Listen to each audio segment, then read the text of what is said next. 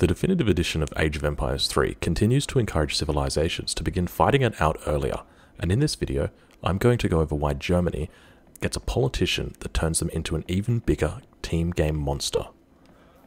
The logistician for the Germans is focusing on a Germany who wants to fight in the Second Age, which is most likely a team game Germany, or a Germany that doesn't think they can get to the Fortress Age before they die to the enemy rush. It firstly provides an arsenal wagon. The arsenal for the Germans has 4 basic upgrades that are relevant to them. The first is infantry breastplate, the second is counter-infantry rifling, the third is ranged cavalry caracole, the fourth is cavalry cuirass. Because this is only the Second Age, it's not worth considering the value of researching the ranged infantry or ranged cavalry upgrade, as those units aren't available until Fortress Age, so that leaves the infantry breastplate and cavalry cuirass. Germans more than any other civilization want to hit Fortress Age as quickly as possible, and often, if they're building crossbow or pike, it's only because they're building those units, because if they didn't, they would have to surrender before they got to Fortress. Overall, I don't consider the infantry breastplate a strong upgrade for the Germans, because it affects their pikemen, their crossbows, and realistically, they're not going to be building those units once they hit Fortress. They're going to be building skirmishers, not crossbows, and war wagons, not pikemen, so those resources will go to complete waste. The second upgrade is for hand cavalry, so the Ulan, unlike the Hussar, have a much higher proportion of attack than they do health. If this arsenal upgrade was 10% attack to hand cav, then I would absolutely be singing from the roof about how strong this was for the Germans. But it's only 10% health for a unit which already does not have a lot of health, which means the scaling isn't going to be particularly high. It is still a strong upgrade, and it's still an upgrade that you're going to want to get if you're massing Ulans in the Second Age. Overall, the ability to have the arsenal in the Second Age for the Germans is particularly strong in team games, as it means the mass of Ulans, as they're fighting in and out of skirmishers and pikemen, are going to be able to survive for longer and deal more damage because they've got more health. The second component of this bonus is that all your First Age and Second Age shipments receive an extra Ulan. So obviously Age 1 shipments don't deliver any Ulans, that will be increased to 1, and Age 2 shipments will go from 2 Ulans to 3 Ulans. So Germans already want to take a trade post as early as possible. They're a civilization that's heavily focused on receiving shipments because of their Ulan bonus, but this just incentivizes them further to take control of all the trading posts and really fight to get as many shipments as they can.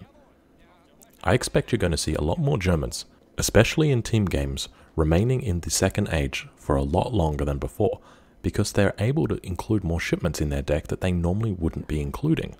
Shipments like 600 food, 600 wood, 2 settler wagons in Age 2, and because of the added bonus of the extra Ulan, people aren't going to hesitate to send those shipments anymore. You know, often as a German player, when you're sitting in the late Second Age, you might build up 1 or 2 shipments because you're very cognizant of the fact you're going to be hitting Fortress, and as soon as you do, there's very specific unit shipments you need when you arrive. But now, with this change, what it means is that you're not particularly worried that you're using a shipment at this point in the game, because you're still going to be receiving your Ulan bonus at the equivalent level as if you were in the Fortress Age. From the very first shipment, German players are going to witness the power of this bonus. If they go to raid, it's an extra Ulan that can kill an extra villager. If they have to defend a rush, it's an extra Ulan that can kill a Strelet. In the context of these fights, it's important to remember that that third Ulan is always going to be the last surviving Ulan. That third Ulan is always going to be the Ulan that does the most damage to the enemy, simply because you wouldn't have had it otherwise. Which means that throughout the duration of the fight, that extra Ulan is whacking away with his sword. He is always the last Ulan to fall, and he is always the Ulan that does the most damage. Just a tiny change in the starting conditions of the fight can mean a significant change in the final outcome. So now we get to opportunity cost. The Germans have access to the Quartermaster, which is the most powerful Second Age politician in the game. Previously, the Germans never had to really chop too much while they were in the transition period, but with this, the Germans are definitely going to have to be chopping more wood. As soon as they hit that age up button, they're going to be heavily on wood. They're going to have to gather enough for their TP, which is 200, There's stable, which brings it to 400, and to build a house, which is now a total of 500. Now, keep in mind, the first shipment is probably going to be 3 settler wagons. That's now a 12 population shipment, which means you're going to need a second house ASAP. So because of the extra 200 wood that you had to spend on a stable, it means that you're going to have to delay other things, whether that means your market or whether that means more housing.